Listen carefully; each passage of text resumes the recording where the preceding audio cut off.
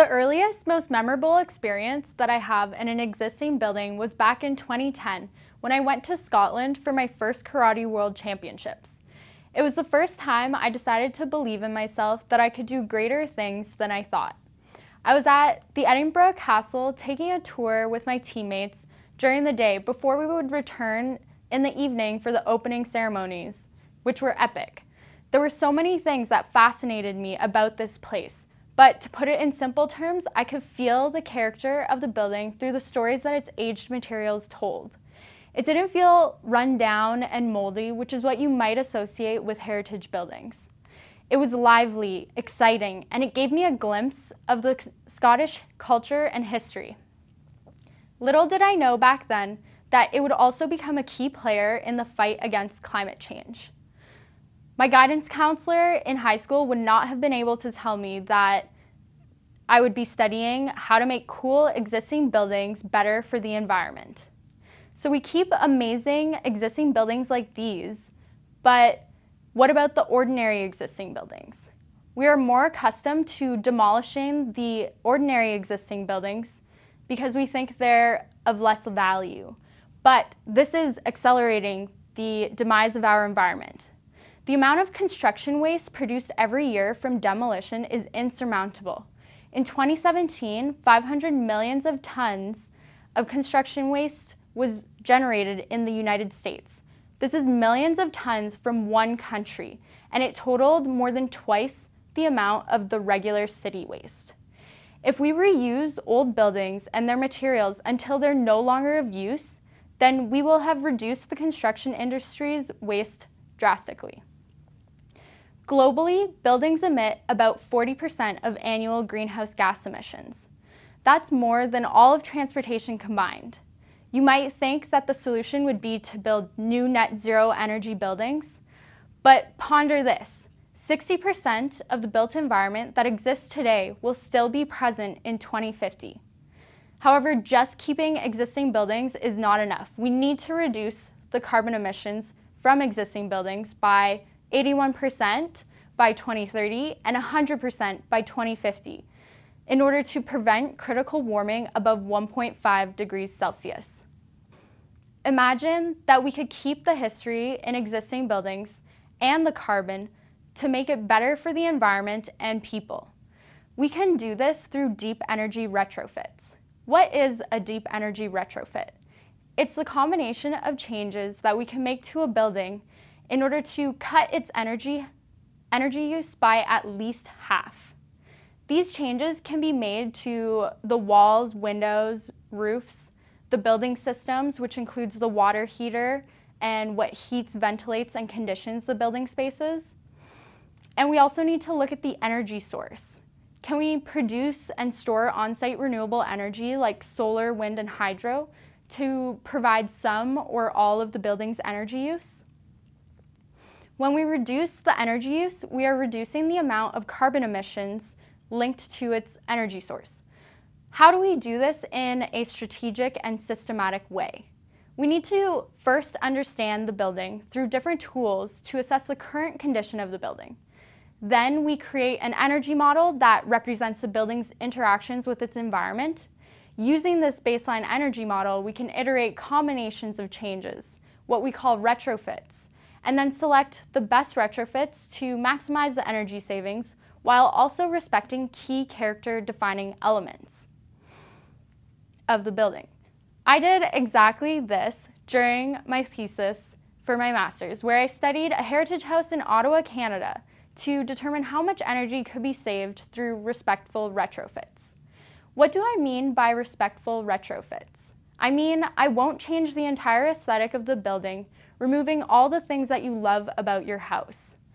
We keep these elements of the building to maintain the beauty and value of the house. So for my thesis research, I had the opportunity to work with a passionate person, Angela, who cared about reducing the energy-related carbon emissions from her house. She felt a personal obligation to do more in the fight against climate change because of her privilege living in a place like Canada. She said that the wealthy have had the largest impact on climate change, while generally more vulnerable groups, that experience other daily challenges like poverty feel the worst consequences of climate change. So when given the opportunity to get a free energy analysis done on her house, she enthusiastically said yes.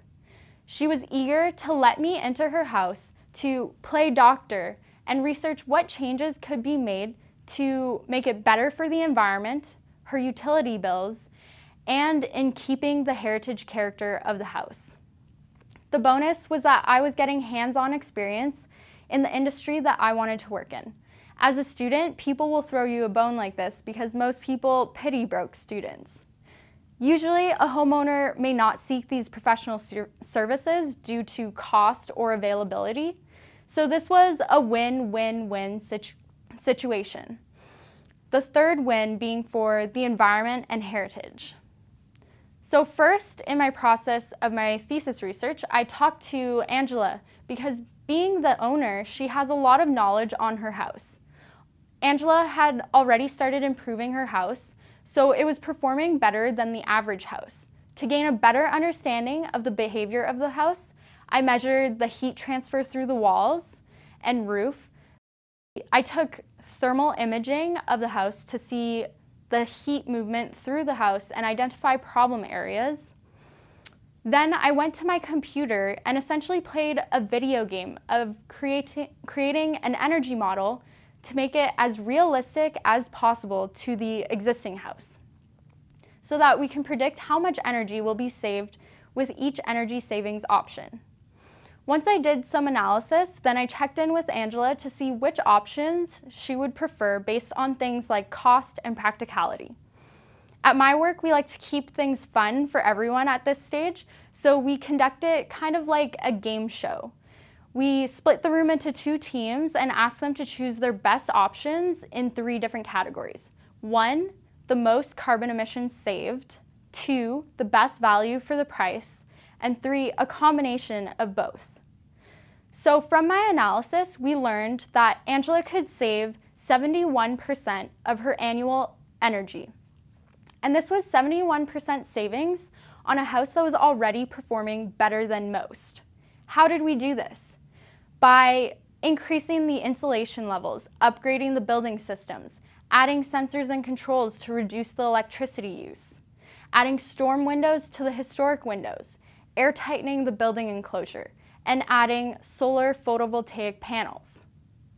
All this could be done while conserving the main heritage elements of the exterior red brick facade and other elements of its Dutch colonial and Queen Anne Revival architectural styles. The beautiful historic radiators and the interior wood molding. These are the things that Angela loves about her house, and we were able to keep them. She loves being part of her neighborhood that's enriched by the character of the old houses. So with the knowledge of how to get to 71% energy savings, she is starting to implement the retrofits, but it's happening gradually over the next few years because of the capital that it requires. These are some of the challenges that homeowners are facing in the practical process of getting the retrofits that they need. The price point is still not there where it needs to be to make it accessible to most homeowners, and there's not enough policy or practical, readily available information surrounding this topic in Ontario to support homeowners. This means that there's still a large gap in practicality for homeowners that want to save money, energy, and the values of their house through environmentally positive changes to their houses. We need to improve policy and services for homeowners to make the changes that are required to meet 2030 and 2050 climate change targets.